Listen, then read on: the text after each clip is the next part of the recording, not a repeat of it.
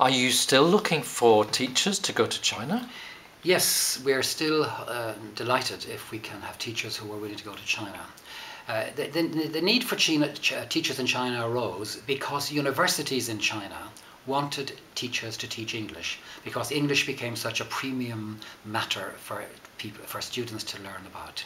And almost everybody in primary schools in China has some English.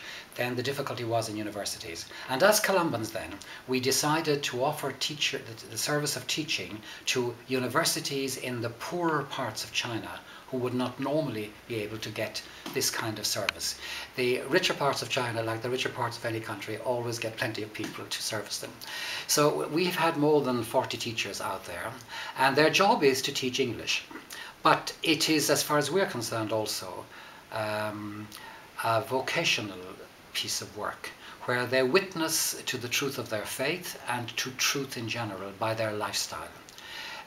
Teaching the faith is not allowed in these situations, but as you know yourself, teaching can be done in many ways, and the best way to teach is often to live something and show it by example. So the teachers are there teaching professional English and engaging in all sorts of conversations with the Chinese students who are struggling with their identity in a new China, different from their parents and especially from their grandparents, and trying to find an identity in a new society. So as well as the formal classes, the students can come to the teachers' rooms at night, sit and chat and talk together.